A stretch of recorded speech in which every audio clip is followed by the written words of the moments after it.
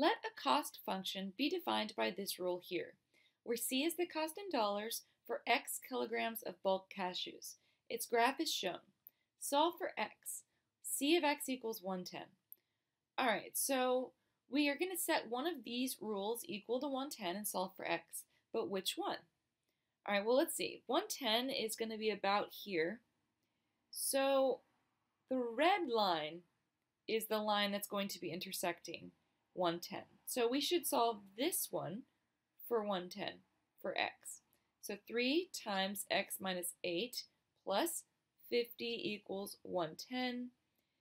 3x minus 24 plus 50 equals 110. 3x plus 26 equals 110. 3x equals 84.